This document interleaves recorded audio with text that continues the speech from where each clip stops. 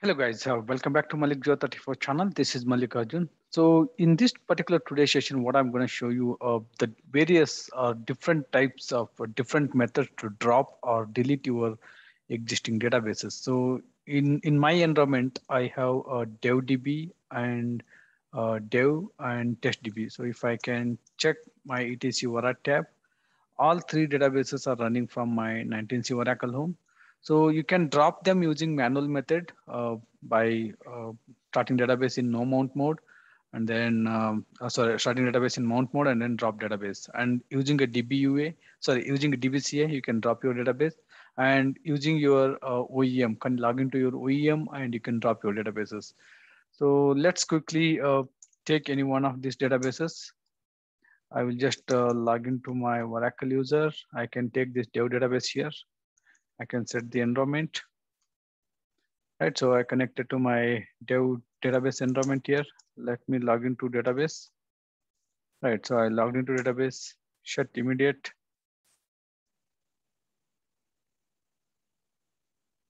So I'll show this particular database by dropping manual method by shut down your database, start your database in mount mode with the exclusive with the restriction mode.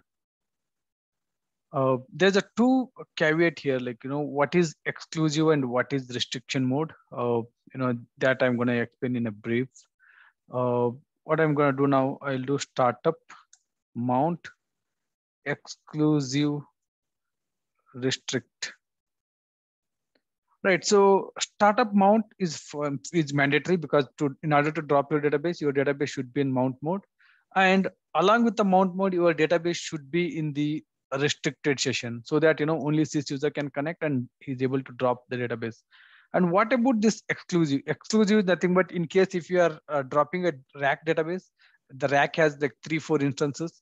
You have to shut down all the instances and you have to start only one instance, any one instance, instance 1 or instance 2 or instance 3 or instance 4. Any one instance you have to start it. To start any instance in only single instance mode, the exclusive is must in case of rack. In case of standalone, exclusive is not mandatory. You can just do startup mount or restrict. Again, this exclusive and restrict doesn't matter. You can put it in any order. You can put like startup mount restrict exclusive or startup mount exclusive restrict. Anything is worked out here. No dependency on that. I'll just do drop database. Right. So it'll take a few seconds and it'll drop my database and all the data files, everything will be cleaned up. Right. So your database dropped and disconnected from your 19C database. Right. So if I do ps-ef grep psmon, gone. Your DevDB, whatever you set the environment, DevDB is gone. So let's drop your dev database using your dbca. Let me connect here. Let me set the environment .varinv, and I'll set the environment as a dev, and I can just run a dbca database configuration assistance. With that, it will give you a GUI mode, and you can select delete option over there, and you can drop database. It has many options here. You can configure existing database, delete existing database, manage the template, manage pluggable database, anything, any operation you can do. Right now, I can go ahead with the delete database, and then you can get the all the list. Already we dropped our DevDB, but still it has in the registry information. We need to clean up. Right now, I'll select my DevDB, and I'll enter the sys password for that, and I'll proceed further. Right. Next, finish it. So these are the file it's gonna delete it. The database configuration assistant will be delete the instance and data files associated to that. So I'm fine with that. I'll continue. Done. So preparing DB for operation, connecting to the database, updating the network configuration files, and deleting your instances. You can monitor it using this particular log file, or you can monitor this particular log file here. If I can go cd u01 app Oracle or inventory, sorry, Oracle CFG2 logs, CFG2 logs, dbca, and dev. Right, so inside that you can check this particular log.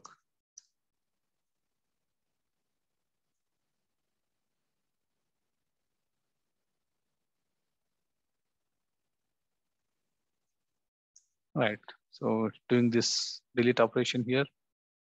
Okay, delete operation completed. Fine, let's close this one. Again, I will run one more dbca and I'll drop the other database as well. Right, so delete database, done. So I have my test database. I'll delete my test database now. And the only thing is, if you see like DEVDB is still showing here. If you delete manually using drop database command, you have to do some cleanup in the inventory and all. If you use your dbca will do all the cleanup for you. You no need to worry for that. Again, to do the cleanup, again you can do a dbca and then you can do it. But that's not necessary. Let it go, and then we'll see how to deinstall. Meantime, all our databases are dropped. So and parallelly we'll see how to clean up your Oracle Home. Right, you can see right. Your DevDB still exists in Vora tab and Vora inventory and central inventory and all. So if you drop your database manually, how you dropped here, so you have to do a lot of cleanups. You can see still exist entry on your Vora tab. And when you did using dbca has removed entry from your Vora tab as well. So better, one of the recommendations is always use your dbca. Right, so it's still going on. Let it go. Once this is done, we will see how to deinstall your Oracle Home as well. Yeah, this is done here. And then if you try it, I'm not sure will it remove it. I'll try to remove the database entry from using dbca. Probably it will fail because it will try to connect to my database and it will fail here. Right, so I just gave it. It'll try to connect and it will fail that my database is not up. So I want to continue.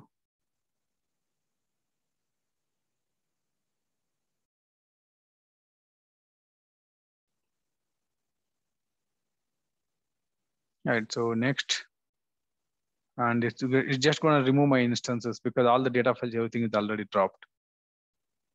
Done, continue. Done, continue. Database not mounted. Okay, fine. Done. Your database deletion is completed. If I can go back here and if I can cat this Vora tab once again, see everything is cleared up now. So dbca is one of the best option, what I can say, in order to do a complete cleanup of your database. Okay, let's start with how to remove your Oracle Home. So we have our Oracle Home here, right? Let's go to home directory. We have, sorry, let's go to home directory.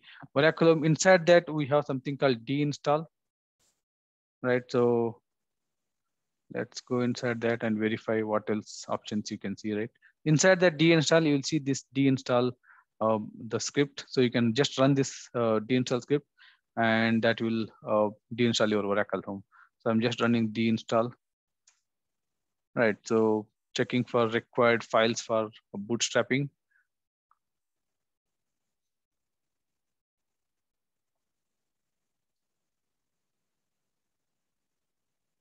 Right, so deconfig check operation starts here. And then this is a log file it generates here. And then specify all the instances and listeners that are to be deconfigured. So this is a default listener. Let me take one more duplicate session here, and I can show you that default listener configured. Since all my databases are deregistered, all databases are dropped, probably it will not show anything related to my databases. So this is my Oracle Home network admin, right? So this is my network admin location. If I do cat of my listener, I can see that particular listener, listener underscore DEVDB. So this is what I am. This is what my deinstall is also reporting here, listener underscore DEVDB. So this is a default listener. It's already listed. I'll just go with that listener. and specify the list of database names that are configured in this Oracle Home. So right now I don't have any Oracle database configured here. I'll just go with the blank default option. Right, then it says following a single instance listener will be deconfigured. Your listener underscore DEVDB is deconfigured. Do you want to continue? Yes, I want to continue. Right, done. So it is doing some deinstall check operations and summary. Done. So your deinstallation, your Oracle Inverse installer cleanup successful, and successfully deleted your Oracle binary, and successfully deleted your inventory. And then what is asking, run rm this particular on the node. This is your Oracle Lab 3, and then remove this and remove these entries manually. So I'm just going to run this one in the other tab as a root user. Done. Yes.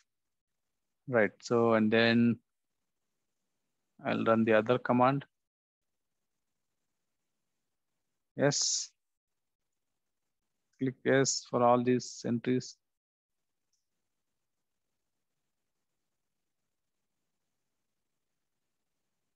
All of these log files. Okay, fine. So everything is cleaned up, and remove your Vara tab entry. Done. So all cleanup is done.